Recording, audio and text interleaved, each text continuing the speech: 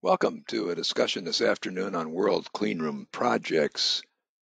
There are monthly updates to the service.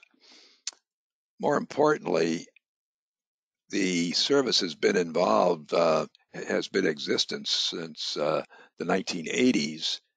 So all the projects since the 1980s have been recorded and are still available in the search engine.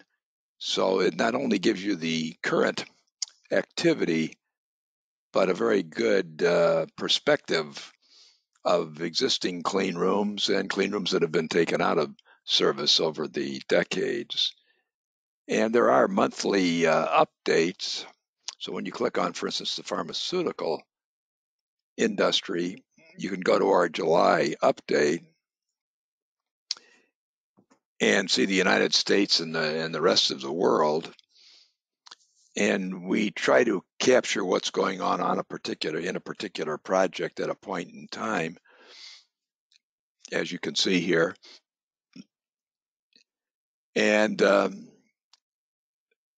the trying to pick up the number of square feet, the number and the amount of clean room space that is going to be added, and in the case of certain contractors, to find out what projects they're moving on. And so, for instance, AES has picked up a building permit for a $850,000 renovation at Kentucky Bioprocessing. So this is a pretty extensive coverage, and it's done by industry on a monthly basis.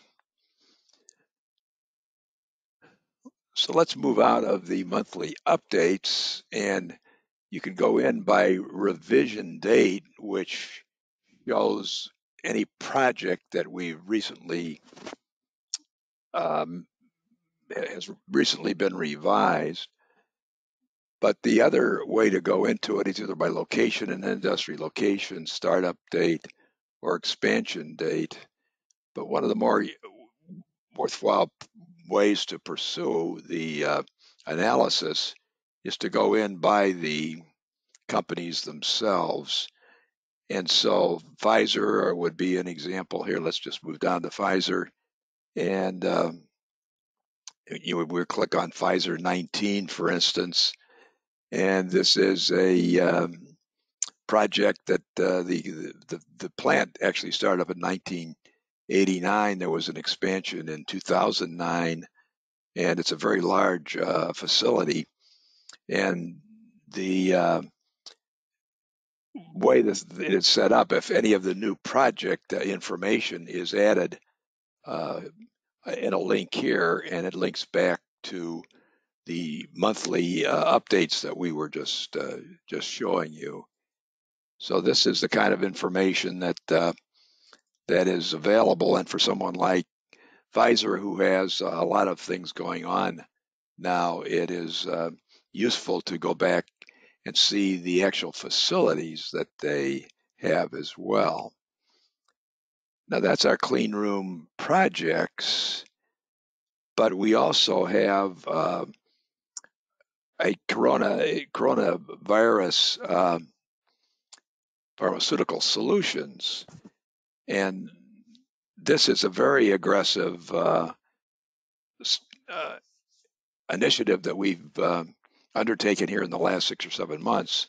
So in the case of any of these companies, we have profiles of the companies themselves, and we you can click on any one of these, Moderna, whatever, and we would go into where the status is on this coronavirus vaccines and therapies.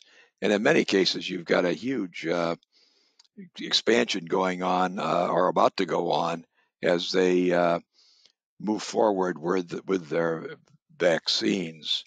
So this is a way to go back and forth between projects and between what is going on in the very large vaccine and therapy market for the coronavirus. And in addition to that, several times a week. So this is in contrast to, say, Cleanroom Projects, which is only monthly. We're going into twice a week, coming up with this project information on what's happening in the vaccines and therapies. So this is a very comprehensive program. And for those who have an interest in the pharmaceutical industry, from a clean rooms perspective, this is a certainly valuable combination to have. And here we're showing, for instance, the August 25th, which is, so you've got several times a week here. And here's a number of projects that we reported on at that point in time. So so this is something that comes out twice a week. And then we are also adding continually to the evaluations of the all the candidates for both vaccines and therapies. So that can be added. The Cleanroom Projects is only $850 a year. There's a modest increase if you were to combine the coronavirus pharmaceutical solutions with it.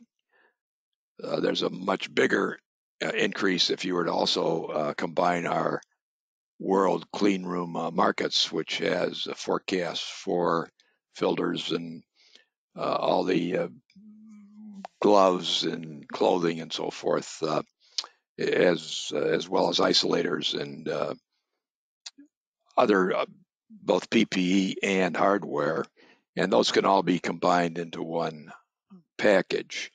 So all these are available from the McIlvaine Company, and this is Bob McIlvaine. I'd be happy to talk to you about how you can put together some of these in a package, and you can reach me at 847-226-2391. Thank you for your attention today.